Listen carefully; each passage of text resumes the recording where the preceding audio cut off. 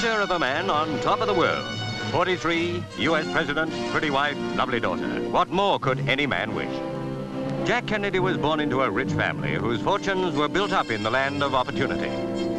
But 110 years ago, his great-great-grandfather lived outside New Ross, Duncanstown, Ireland. Starvation faced him in his tiny farm cottage, and he emigrated to America.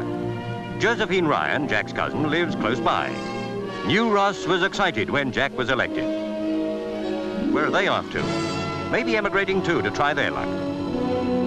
The youngest ever president won't take office till January, but his election has been a tonic to America. He promises the new policy that will put the United States back into world leadership.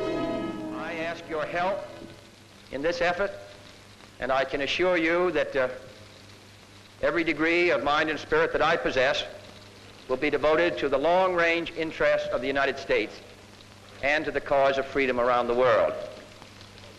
So now my wife and I prepare for a new administration and for a new baby. Thank you.